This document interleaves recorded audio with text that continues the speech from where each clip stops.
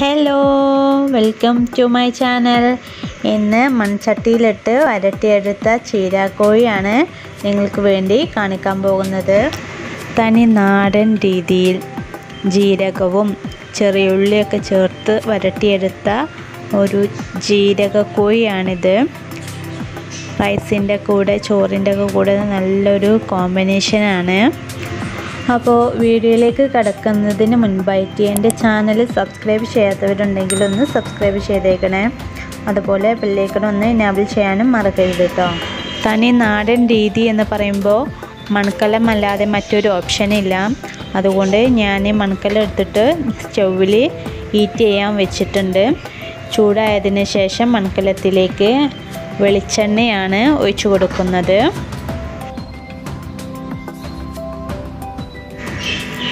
ചൂടായ എണ്ണയിലേക്ക് ഞാൻ ഒരു ഏകദേശം 10-15 ചെറിയുള്ളി കട്ട് ചെയ്തത് ചേർത്ത് കൊടുക്കുകയാണ്. അതിൻ്റെ കൂടെ തന്നെ മീഡിയം സൈസിലുള്ള വലിയ ഉള്ളിയും കൂടെ ചെറുതായിട്ട് കട്ട് ചെയ്തത് ചേർത്ത് കൊടുക്കുന്നുണ്ട്. അടുത്തതായിട്ട് ചേർക്കാൻ പോകുന്നത് 3 പച്ചമുളക് നടുക് കീറിയതും 4-5 വറ്റൽമുളകും അതുപോലെ 2 തണ്ട് കറിവേപ്പിലയും കൂടെ ചേർത്തിട്ട് നന്നായിട്ടൊന്ന് വഴറ്റിയെടുക്കണം.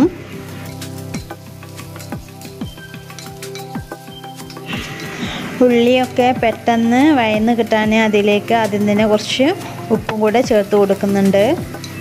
ഉപ്പിട്ട് നന്നായിട്ടൊന്ന് മിക്സാക്കി കൊടുത്തതിന് ശേഷം ഒരു 2-3 മിനിറ്റ് അടച്ചു വെക്കാം. 2-3 മിനിറ്റിന് ശേഷം മൂടി തുറന്നിട്ട് അതിലേക്ക് ഓരോ ടേബിൾ സ്പൂൺ വീതം ഇഞ്ചിയുടെയും വെളുത്തുള്ളിയുടെയും പേസ്റ്റ് ചേർത്ത് കൊടുത്തിട്ട് നന്നായിട്ടൊന്ന് വഴറ്റിയെടുക്കാം.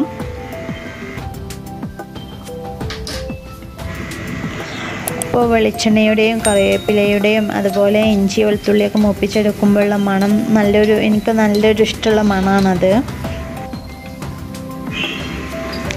ഇനി ഇതിലേക്ക് ഒരു മീഡിയം സൈസിലുള്ള 2 തക്കാളിയാണ് ചേർത്ത് കൊടുക്കുന്നത്. അതിൻ്റെ കൂടെ തന്നെ ഒന്ന് വഴറ്റിയെടുത്തതിന് ശേഷം അതിൻ്റെ കൂടെ തന്നെ ഞാൻ ഇതിലേക്ക് വേണ്ട മസാലപ്പൊടികളും കൂടെ ചേർത്ത് കൊടുക്കുന്നുണ്ട്. 1 ടീസ്പൂൺ മുളക് പൊടി, 2 ടേബിൾ സ്പൂൺ മല്ലിപ്പൊടി, 1/2 ടേബിൾ സ്പൂൺ മഞ്ഞൾപ്പൊടി, 1 ടീസ്പൂൺ കുരുമുളക് പൊടി, പിന്നെ 1 ടീസ്പൂൺ ചെറിയ ജീരകം പൊടിച്ചതും കൂടെ ചേർത്തിട്ട് നന്നായിട്ടൊന്ന് വഴറ്റിയെടുക്കുക. അതിൻ്റെ പച്ചമണക്കം മാറുന്നത് വരെ നന്നായിട്ട് മിക്സ് ചെയ്തതിന് ശേഷം 1 മിനിറ്റ് ഒന്ന് അടച്ചു വെക്കുന്നുണ്ട്. 1 മിനിറ്റിന് ശേഷം ഞാൻ അതിലേക്ക് അല്പം വെള്ളം ചേർത്ത് കൊടുക്കുന്നുണ്ട്. നന്നായിട്ടൊന്ന് ഇളക്കി കൊടുക്കുക. മൺചട്ടി ആയതുകൊണ്ടാണ് വെള്ളം ചേർക്കുന്നത്. മൺകലത്തിൽ കുക്ക് ചെയ്യുമ്പോൾ വെള്ളത്തിൻ്റെ അംശം കുറച്ച് കൂടുതൽ വേണം, അല്ലെങ്കിൽ വേഗം അടിക്ക് പിടിക്കും. ചേർത്ത് കൊടുത്തിട്ടുള്ള വെള്ളം നന്നായിട്ട് തിളച്ച് വന്നിട്ടുണ്ട്. ഇനി ഇതിലേക്ക് ഞാൻ കഴുകി വൃത്തിയാക്കി വെച്ചിരിക്കുന്ന ചിക്കൻ ചേർത്ത് കൊടുക്കുകയാണ്. ഞാനിവിടെ ബോയിലർ ചിക്കനാണ് ചേർത്തിട്ടുള്ളത്. നാടൻ കോഴി ആണെങ്കിൽ നല്ല ടേസ്റ്റ് ആയിരിക്കും. അതിൻ്റെ കൂടെ തന്നെ ഞാൻ അല്പം ഒരു പിടി മല്ലിയിലയും കൂടെ ചെറുതായിട്ട് കട്ട് ചെയ്തതും കൂടെ ചേർത്തിട്ട് നന്നായിട്ട് മിക്സ് ചെയ്ത് കൊടുക്കുന്നുണ്ട്. ഇനി മസാലകളൊക്കെ നന്നായിട്ട് ചിക്കനിലേക്ക് പിടിക്കാൻ വേണ്ടിയിട്ട് ഒരു 5 മിനിറ്റ് അടച്ചു വെക്കുന്നുണ്ട്. 5 മിനിറ്റിന് ശേഷം മൂടി തുറന്നിട്ട് ഞാൻ അതിൽ ഒന്ന് ഇളക്കി കൊടുത്തിട്ട് അതിൽ ഉപ്പും ഇതൊക്കെ ഞാനൊന്ന് ചെക്ക് ചെയ്യുന്നുണ്ട്. വെള്ളം കുറവായതുകൊണ്ട് അല്പം കൂടെ ചേർത്ത് കൊടുത്തിട്ടുണ്ട്.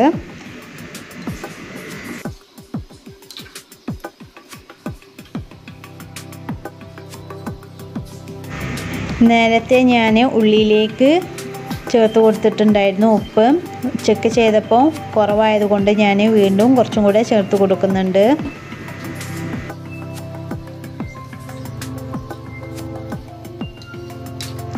ഉപ്പിട്ട് നന്നായിട്ട് മിക്സ് ചെയ്ത് കൊടുക്കണം. ശേഷം ചിക്കൻ കുക്കാവുന്നത് വരെ അടച്ചു വെച്ചിട്ട് വേവിച്ചെടുക്കാം. ഇപ്പോൾ ഈ ഒരു ചിക്കൻ കുക്കായി വന്നിട്ടുണ്ട്. ഇത് മാക്സിമം 20 മിനിറ്റ് മതി കുക്കായി കിട്ടാൻ. ഇതിൽ നന്നായിട്ട് കുക്കായി വന്നിട്ടുണ്ട്. ഇനി ഞാൻ തീ ഓഫ് ചെയ്യാണ്. ബാക്കിയുള്ള വെള്ളം അതിൽ കിടന്ന് വറ്റിക്കോളും. അങ്ങനെ നമ്മുടെ ജീരകക്കോഴി ഇവിടെ റെഡി ആയിട്ടുണ്ട്. അതിലുള്ള വെള്ളമൊക്കെ വറ്റിയിട്ടുണ്ട്. ഒന്ന് ചൂടാറിയപ്പോൾ അതിലൊഴിച്ച എണ്ണയൊക്കെ നന്നായിട്ട് തെളിഞ്ഞു വന്നിട്ടുണ്ട്. അപ്പോൾ നിങ്ങൾക്കെല്ലാവർക്കും എൻ്റെ വീഡിയോ ഇഷ്ടപ്പെട്ടെന്ന് വിചാരിക്കുന്നു. എല്ലാവരും ഇത് ട്രൈ ചെയ്ത് നോക്കണം. വീഡിയോ കണ്ടതിന് ശേഷം നിങ്ങൾക്ക് ഇഷ്ടപ്പെട്ടിട്ടുണ്ടെങ്കിൽ ലൈക്ക് തരിക, അഭിപ്രായങ്ങൾ കമൻറ്റ് ചെയ്യുക. അതുപോലെ നിങ്ങളുടെ ഫാമിലി മെമ്പേഴ്സിനൊക്കെ ഈ ഒരു റെസിപ്പി ഷെയർ ചെയ്ത് കൊടുക്കുക. അപ്പോൾ മറ്റൊരു വീഡിയോയുമായി നാളെ വീണ്ടും വരാം. അതുവരേക്കും ടാറ്റാ ബൈ. Thank you.